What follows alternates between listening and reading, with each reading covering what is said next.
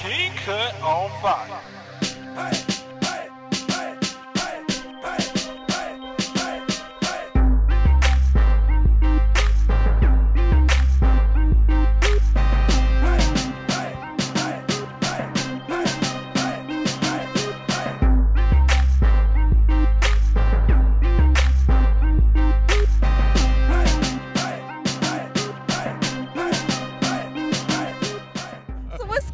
Mr. Johnson, how have you been? Everything is wonderful. I can't complain. I mean, it's great.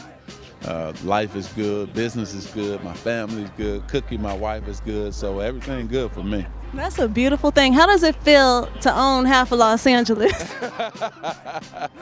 I'm trying to get the other half. You know, I'm just doing my part. I love, you know, being a businessman.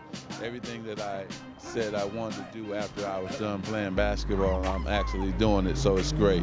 What can you tell these young athletes nowadays? How do they become like you after they retire? Well, I think the main thing is just invest, you know, and make sure that they take care of their money because, you know, unfortunately for us, they come in rich and go out poor. And so we got to change that dynamic, and we can't continue to go down that same path, you know, that's really been affecting our community and affecting our young African-American ball players. And so, and it hurts everybody when that happens too.